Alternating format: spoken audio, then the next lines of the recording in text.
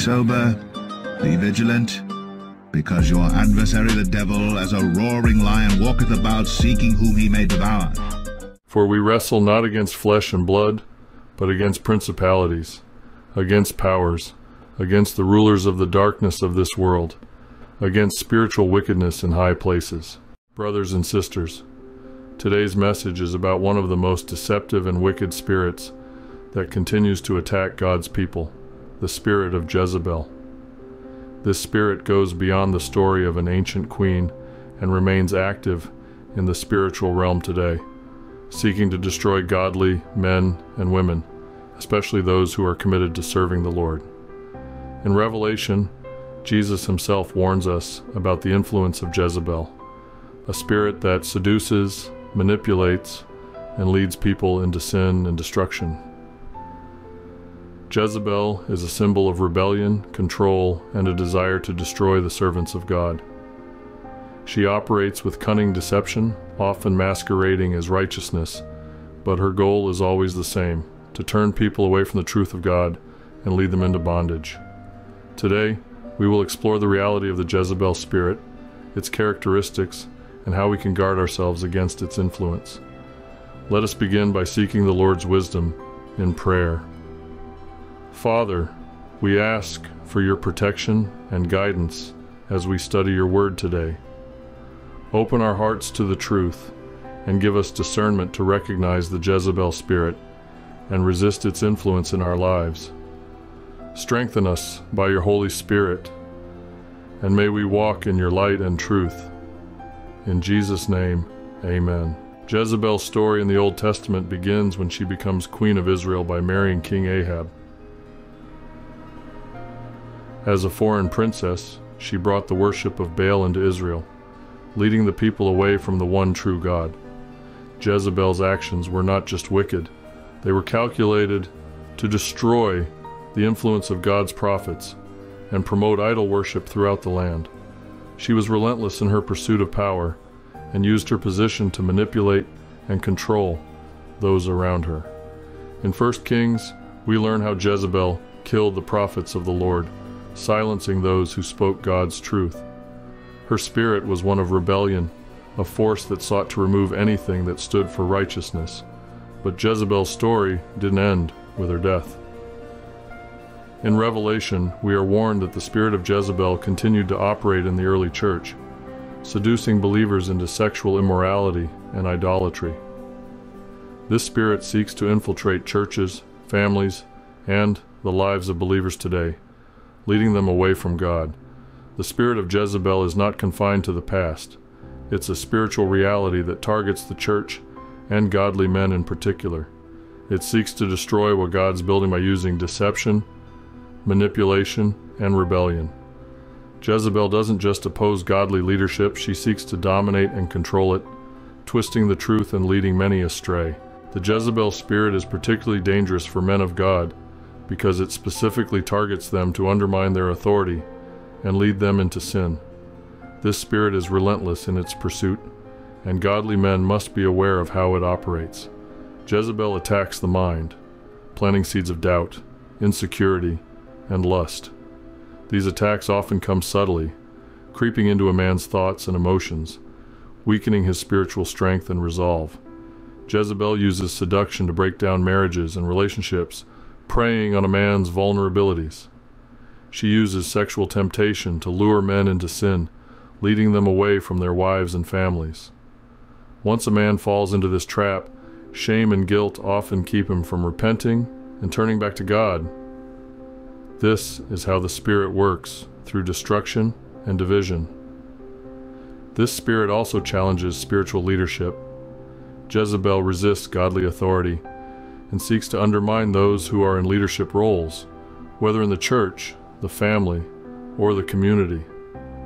If men are passive or unsure of their roles as spiritual leaders, Jezebel takes advantage, using manipulation and rebellion to take control.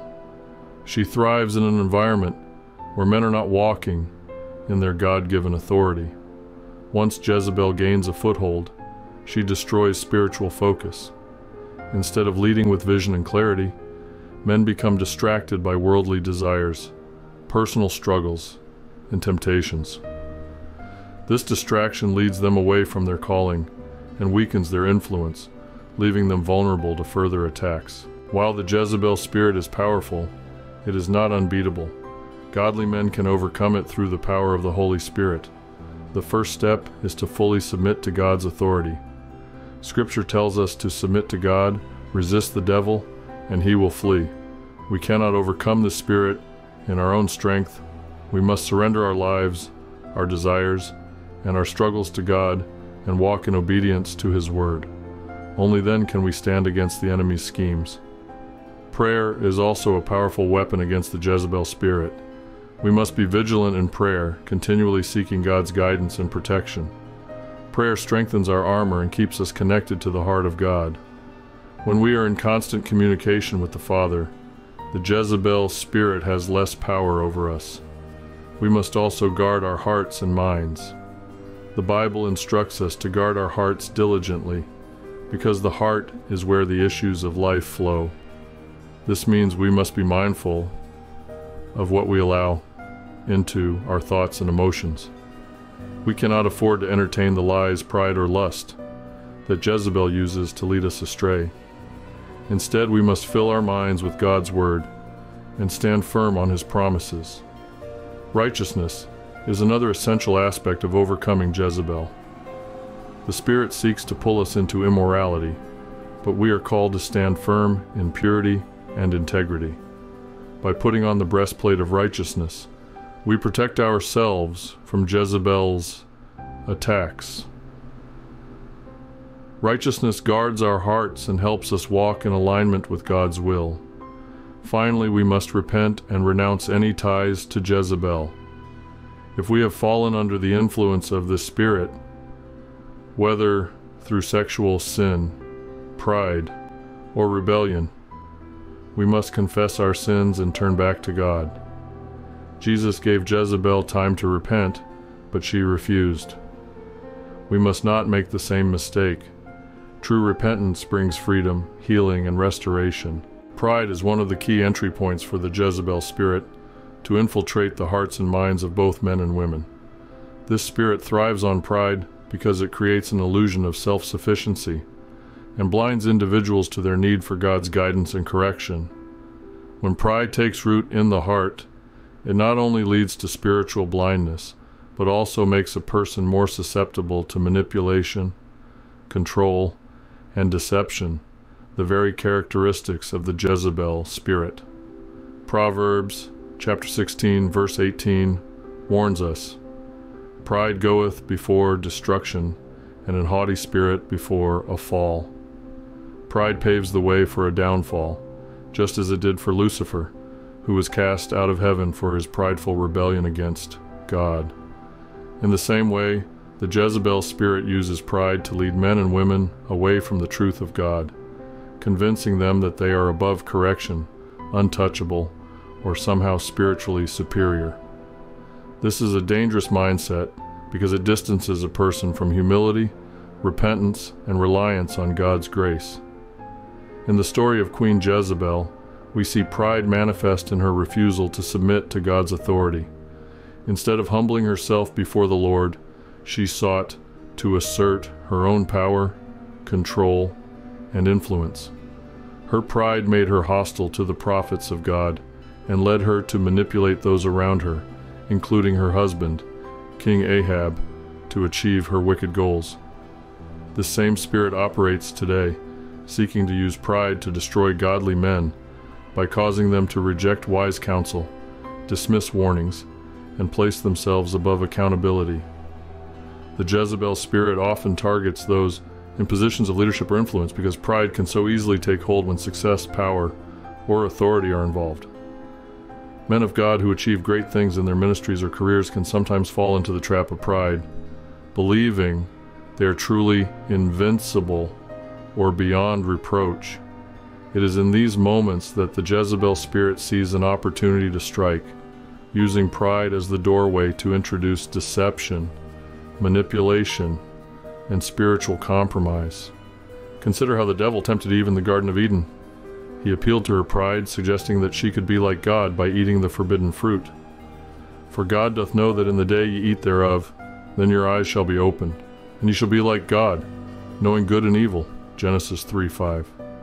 The devil's temptation was rooted in pride, the desire to elevate oneself to a position that only God should hold. This same tactic is used by the Jezebel spirit today, appealing to pride to lead people away from obedience to God. The Jezebel spirit also preys on men by inflating their egos, making them feel superior to others or untouchable. Once pride takes root, it becomes challenging for man to see his own vulnerability.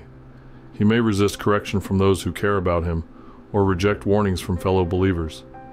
This isolation and lack of accountability create fertile ground for Jezebel's manipulation and deception. As men of God, we must be vigilant in guarding our hearts against pride. Humility is our greatest defense against the Jezebel spirit.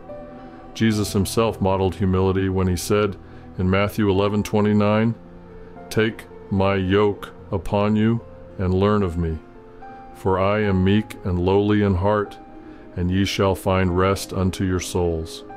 Humility opens the door to God's grace, while pride shuts it out. One of the clearest signs that a man has fallen prey to the Jezebel spirit is when he becomes resistant to correction or accountability. He may feel that he is above reproach, dismissing the concerns of others as irrelevant or unnecessary. This is a dangerous place to be because it allows the Jezebel spirit to tighten its grip, leading to further deception and ultimately destruction. In contrast, a humble heart is open to correction and seeks God's wisdom. James 4:6 tells us, "But he giveth more grace. Wherefore he saith, God resisteth the proud, but giveth grace unto the humble." If we want to resist the Jezebel spirit and remain in God's favor, we must walk in humility, constantly submitting ourselves to God's will and recognizing our dependence on his grace. Pride also blinds us to the truth. When pride takes hold, we begin to rely on our own understanding rather than seeking God's wisdom.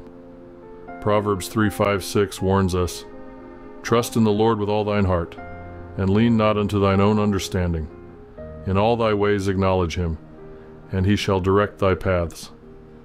The Jezebel spirit wants us to lean on our own understanding because it knows that human wisdom is flawed and can easily be manipulated. To combat this, we must continually seek God's guidance through prayer, studying his word, and remaining open to correction from godly mentors and fellow believers. The moment we begin to trust in our own wisdom and elevate ourselves above God's instruction, we open the door for Jezebel to deceive us. The Jezebel spirit is one of the most dangerous forces we face in our spiritual walk. It is cunning, manipulative, and relentless in its pursuit to destroy godly men and women. But we are not without hope. Through Christ, we have the power to overcome the spirit and stand firm in our faith. We must be vigilant, sober-minded, and prepared for the attacks that will come. The Bible warns us to be vigilant because the devil is like a roaring lion seeking to devour us. But when we resist him and stand firm in the faith, we can overcome. Let us not tolerate the influence of Jezebel in our lives, our families, or our churches. Instead, let us stand in the truth, clothed in the righteousness of Christ, and filled with the power of the Holy Spirit. Lord, we thank you for the truth of your word. Strengthen us to stand against the spirit of Jezebel and all the deceptions of the enemy. Help us to walk in righteousness, truth, and humility before you. Guide us and protect us as we continue our journey of faith. In Jesus' name we pray. Amen. Thank you for being a part of today's message. If this sermon has touched your heart or opened your eyes to the dangers we face, we encourage you to share it with others. Remember, the battle we face is real, but through Christ we are more than conquerors. We are excited to announce that Bible Adventures for Children is coming soon. This new series is designed to help children learn about the teachings of the Bible in a fun and engaging way. Some of the artistic artwork seen in this video will also be featured in the cartoon series. Please stay tuned for the release to help children, because as you know, the dark forces are targeting our children, and they are the future of our world and of utmost importance to Jesus Christ.